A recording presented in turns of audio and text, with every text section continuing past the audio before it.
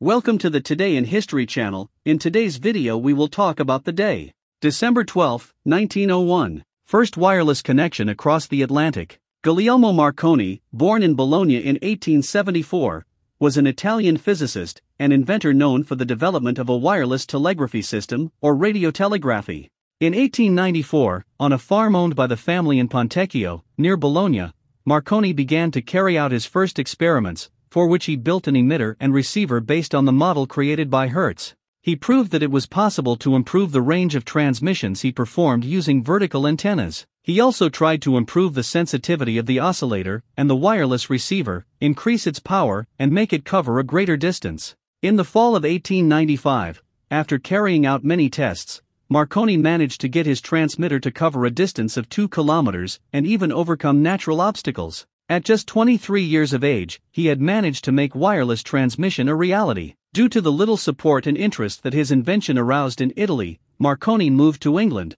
where he patented it as a wireless telegraph system. Then he created the Wireless Telegraph and Signal Company, which in 1900 was renamed Marconi's Wireless Telegraph Company. That same place, which also functioned as a research headquarters, was where Marconi exposed the importance that his invention had for the development of humanity. The tests and improvements that Marconi introduced in his radio signal transmitter and receiver made it possible for Professor John Ambrose Fleming on December 12, 1901 to carry out the first wireless telegraphic transmission from Poldhu, Cornwall, England, which managed to be captured in St. John's, capital of the province of Newfoundland and Labrador, in Canada. Marconi thus established the first wireless connection across the Atlantic Ocean. The transmission, which was a complete success, traveled an approximate distance of 3,400 kilometers across the sea. In this way, Marconi not only proved that it was possible to transmit wireless messages in Morse code covering long distances, but also that radio signals propagated beyond the horizon, an issue that scientists had doubted,